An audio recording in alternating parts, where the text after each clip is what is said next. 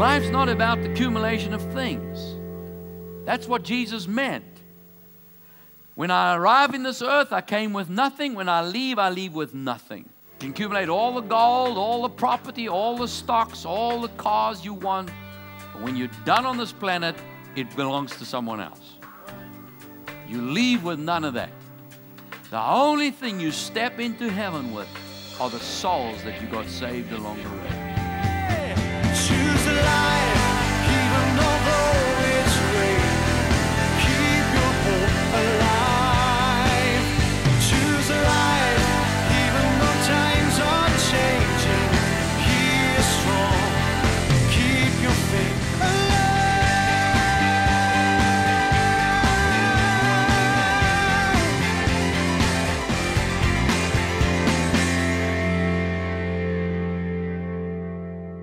Hello again, dear friend, and welcome back. My name is Allan Bagg, and this is our Wisdom for Life broadcast. Today we're going to carry on with our series, Being Rich Toward God.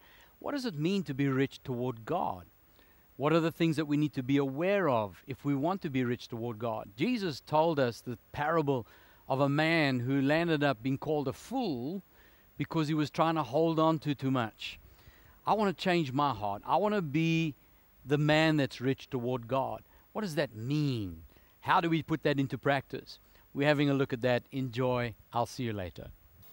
I remember when we were still back in Johannesburg, we were busy pastoring an area called Hillbrow. Anybody know Hillbrow? I'm talking about newer Hillbrow. And it was a challenge. You know, some people thought that when we went in there that the angels stayed outside and said, you guys are on your own in there. And Janine and I would often go in and go and minister. And I would lock my car. And then people they say, you really go in with your car into Hillbrow and you're going to leave your car there? I said, I have no problem with that. Because I've got angels looking after the car. Now, if God didn't tell me to go there, I wouldn't do that. Are you with me? Use wisdom. There are certain places that I just don't go because I have no reason or unction to go there. But if God said go, go. So I went on His instruction. They said, but what if your car's stolen? This was my genuine reaction. Every time I walked away from the car, I said, angels, this is your responsibility. I have a responsibility there. Your responsibility is here. When I come back, I need to get home. And I would go quite confidently. Because in my heart, that if the car ever disappeared, all I would do is just phone somebody that I knew can come pick me up. I'd go home. And when I wake up the next morning, I would just wait for my next car to arrive. Because if God wants me to go back and visit some more members, I need a car to get there. And if there's no car, then God must not want me to visit today. But I think He does. So He'll get me a car. Are you getting? It's just total release into trusting God. It's not being arrogant. It's not being flippant about it. It's knowing where you stand in the kingdom of God. And praise God, we never, ever lost our car. Why? Because of what I'm talking about. I didn't put my trust in the vehicle. My trust was in God. My trust was in Him. His protection. Amen. Family, it's amazing when you see the kind of favor that comes on your life when those things happen. Jenny and I were going to help a couple. We were busy doing marriage counseling. And so we arrived at their apartments, the flats, and there was a whole group outside. They were busy toying. There was something that they were upset about in the block of flats. And so Janine and I arrived, and we kind of stood out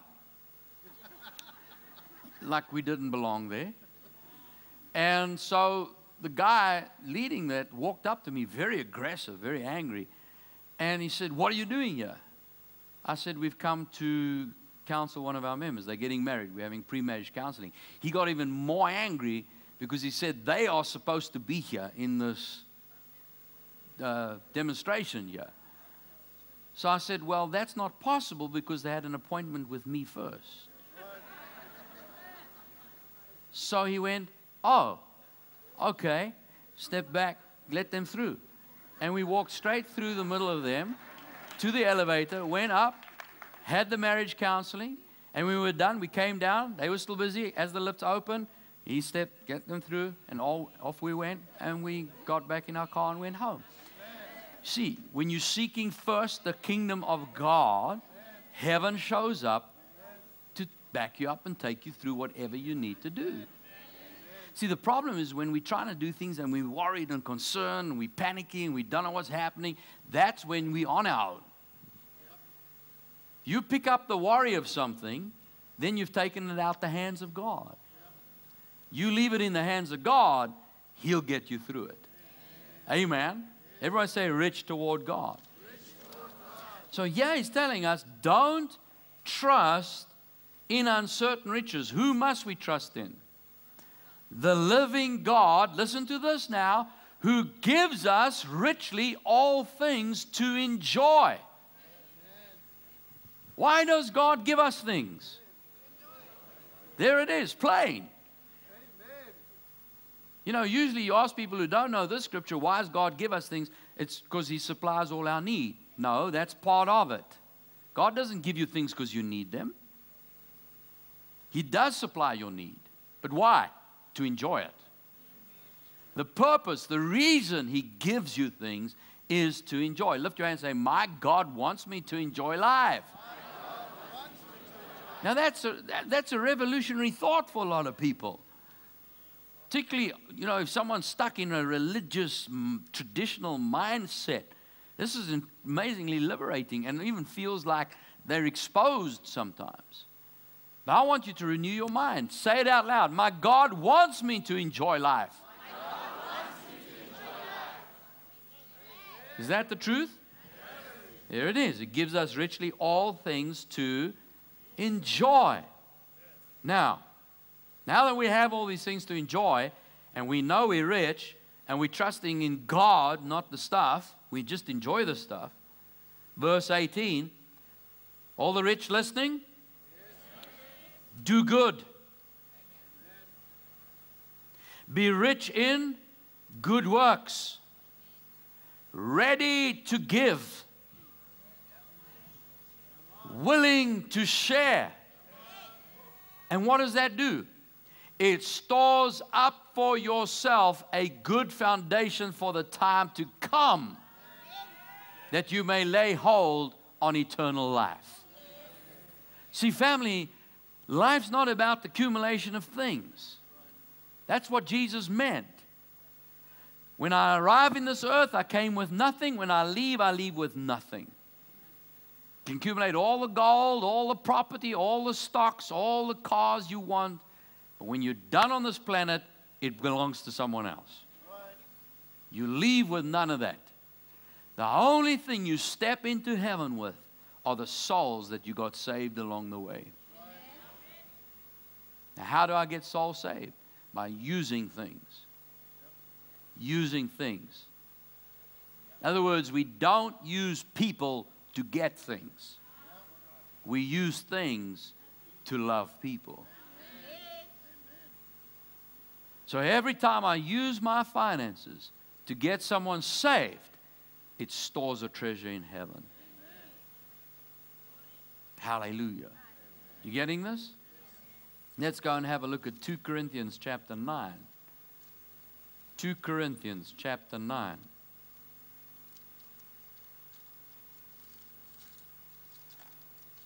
Is this helping someone tonight? Verse 6. This I say, he who sows sparingly will also reap sparingly. He who sows bountifully will also reap bountifully. Now, that just takes all the complication out of how I sow. It's not rocket science. This will explain my harvest, why some people seem to get more than others. Because it's quite simple. He who sows sparingly, reaps sparingly. If someone sows 1 corn seed, how many corn bushels can they expect? See, not rocket science. Real simple. 2 corn seed equals how many bushels? So how do you think the person that sows 100 corn seeds is going to have more corn than the one who sows 5 corn seeds? Is that obvious? So when the guy that's got a whole field full of corn, it all comes up, now that's a good harvest. And the guy in the backyard who's only got like 10 corn bushes can't look at the guy with a field full and feel envious. He doesn't get jealous. He can't get jealous. Hello? How come he's always got more? How come I want some of that? No. Plant more corn, you'll have more. The amount of corn you've got in your backyard was determined by how much you planted.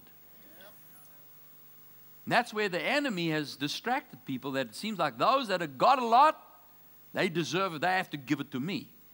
That is not the script, that's not the kingdom of God. Are you with me? The rich owe me something. No one owes nobody anything except love.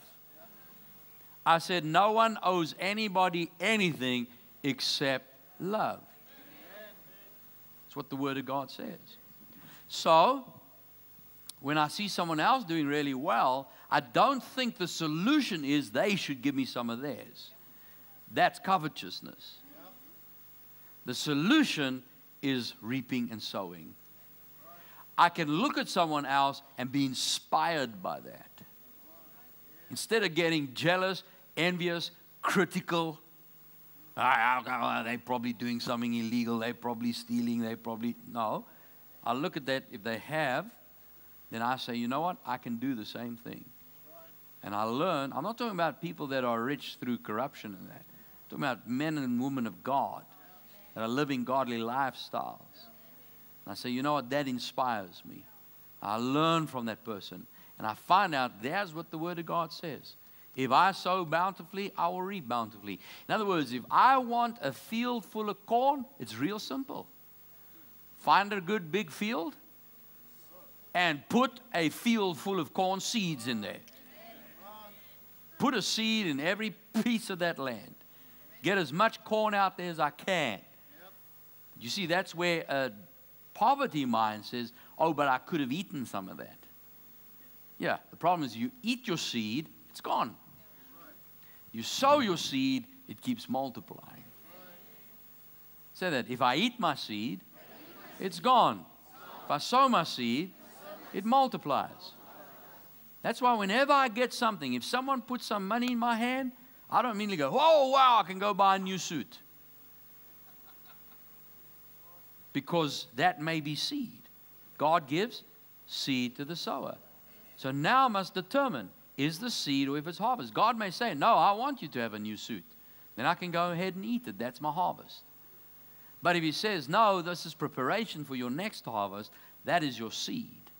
Now, if I eat it, I short-circuit my next harvest. If I eat my seed, I schedule a time of lack.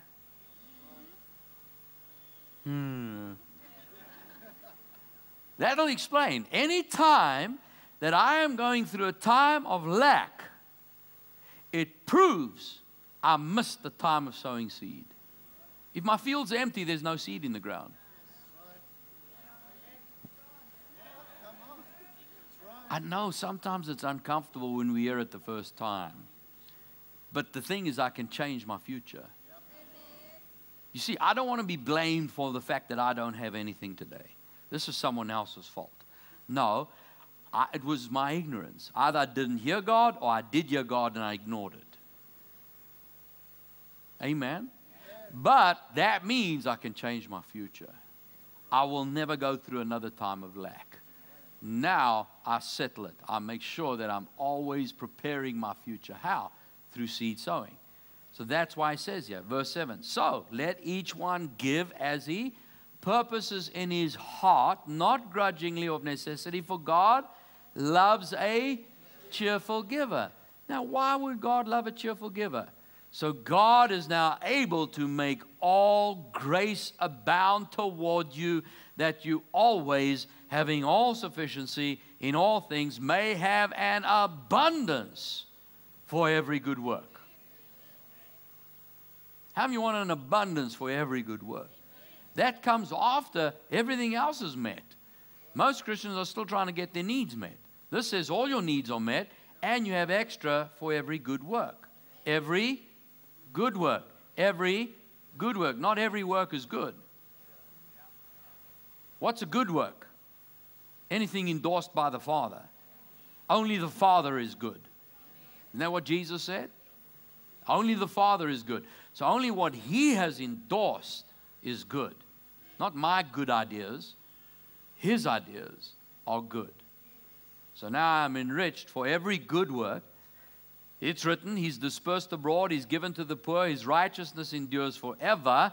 Now He who supplies seed to the sower and bread for food will supply and multiply the seed you've sown, will increase the fruits of your righteousness, while you are enriched in everything for all liberality, which causes thanksgiving through us to God.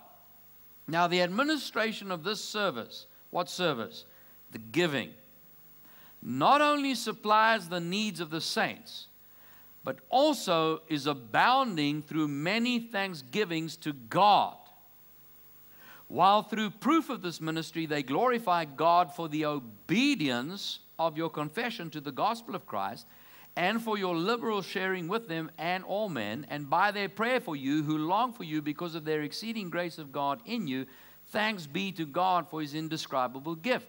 Now I want to read those same verses from 11 to 15 from the NIV, because there's some points I'm going to pull out of here that will show you God's promises for someone that's rich towards God.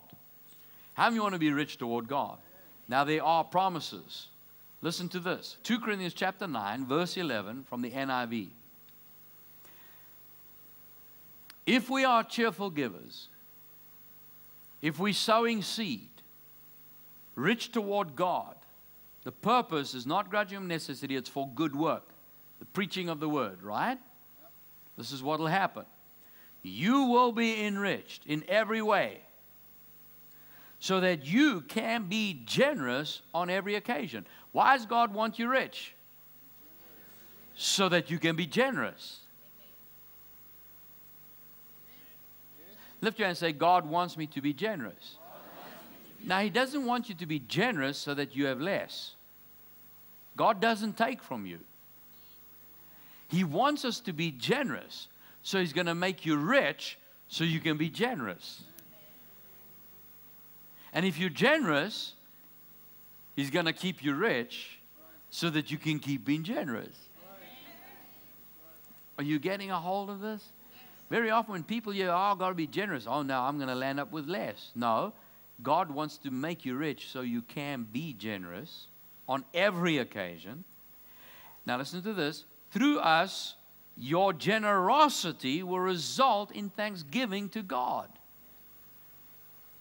See, whenever I tell a testimony, you heard me just now when I told about that young man who when the company said none of them can expect an increase, and then he stood in faith with me that he would receive. The company came back to him and said, he's the only one that received the increase in the whole company. What happened?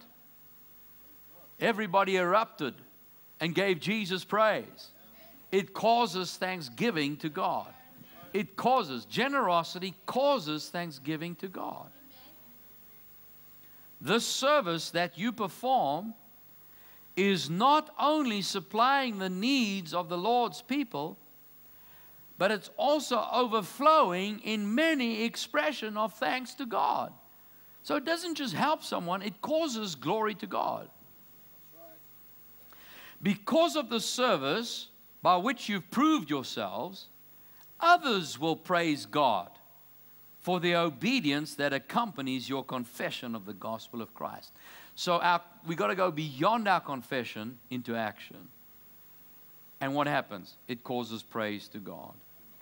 And for your generosity in sharing with them and with everyone else. And in their prayers for you, this is the people you're generous towards. In their prayers for you, their hearts will go out to you, because of the surpassing grace God has given you. Thanks be to God for this indescribable gift. So here are 7 things that will happen when someone is rich towards God. Number 1, it causes a generous return. It causes a generous return. Number 2, it causes God's grace to abound towards you. Everybody say abounding grace. Number 3, the resources for your giving are increased. Not just for what you live out of. Your giving account increases. Hallelujah. Number 4, it causes thanksgiving to God. Number 5, needs are met. All needs. Your needs and the person you gave to. Needs are met all around. Number 6, it makes us grateful. We're grateful towards God.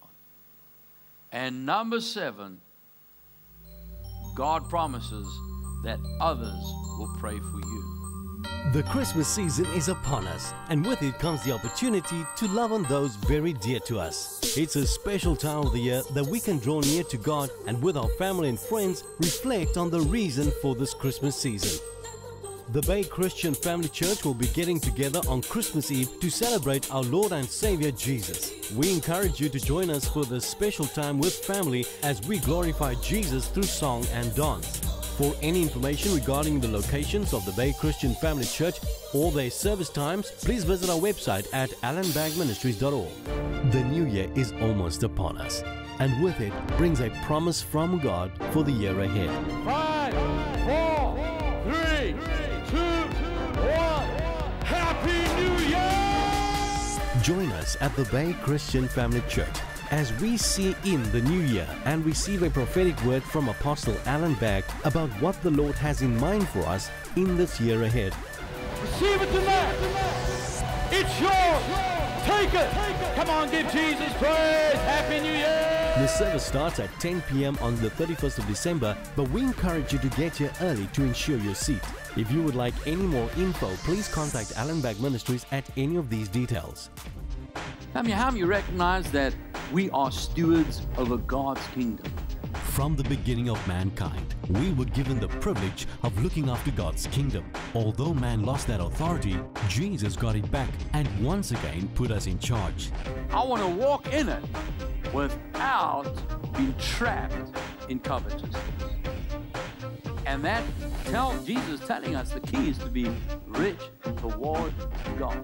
In this series, you'll discover how to be rich toward God. Because if my heart attitude towards wealth is wrong, then I'm not rich towards God. You will learn how to develop a healthy attitude toward wealth.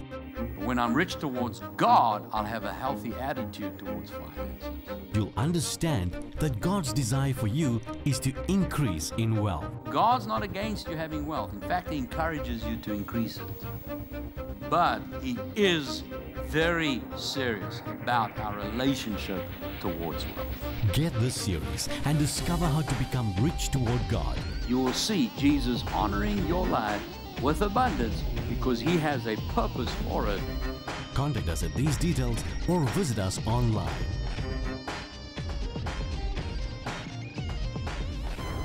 This is such an important message because we don't want to be trapped in the concept of being covetous. In fact, where Jesus even called the person a fool, the Word of God says that the prosperity of a fool will ruin him. And the way I make sure that that doesn't happen is by being rich toward God. I really want to encourage you to get a hold of the series. It's available on DVDs, on CDs, and on MP3s. You let us know. But make sure you get your set today so that you can listen to it again and again and again and develop your faith in that area. And so make sure you get it as soon as possible. Today I want to talk to the person that's watching right now, and you may be wondering if you're right with God or not. You're wondering if you're even born again, if you're a child of God. Somehow you came to this program, somehow you flipped to this channel, and you've been listening to me speaking, and you say, you know what, I want to know this Jesus. I want to know God. Well, friend, here's the good news. God loves you. No matter what you've done, He died for you, He gave His life for you, and then He rose from the dead, and today He's alive. And the Word says if you believe with your heart that Jesus is raised from the dead and confess with your mouth that He's Lord and Savior, you will be saved. So I want to lead you in that prayer right now. And I'm going to ask you to say this out loud with me. Right there, while you're watching, just say this out loud that at least you can hear it. Say this with me. Dear Jesus, thank you for dying for me. You gave your life for me. And then you rose from the dead. And today you are alive. I believe that. Now I call you Lord. You're my Savior. And right now I'm born again. I'm a child of God. Thank you, Jesus. Amen. Amen. Praise God, my friend. You're born again. You're a child of God now. I've got something I'd like to send you to help you with your new walk with Jesus. This is a CD, My Christian Passport Out of This World of Failure into His Kingdom of Victory. This card is how to study through your Bible in a year. And then this one is going to explain to you what's just happened and some guidelines now that you're a Christian. That's our free gift to you. I want to send that to you free of charge. I'll even pay the postage. You just call us on that phone number or write to me at this address. And as soon as we got your details, we will send this off to you and you'll have it in a few days' time. Well, that's all we have time for today. We look forward to being together with you again tomorrow. This is Allan Bagg reminding you Jesus is Lord. Remember now, life is a choice. Choose life. God bless you. The Bay Christian Family Church is one church in many locations. With the help of technology and God's powerful grace at work, you can now fellowship with family at the Bay Christian Family Church at our many locations. Many locations, one church, one vision. It is one church, multiple locations, people connecting with people. Wherever you're able to connect. Allan Bagg Ministries is making the series that featured as this week's Wisdom for Life programs available to you for purchase. If you missed any of this week's programs, or if this week's Wisdom for Life programs have helped you, we encourage you to purchase the series featured on this week's Wisdom for Life programs and have them available to strengthen your faith when needed.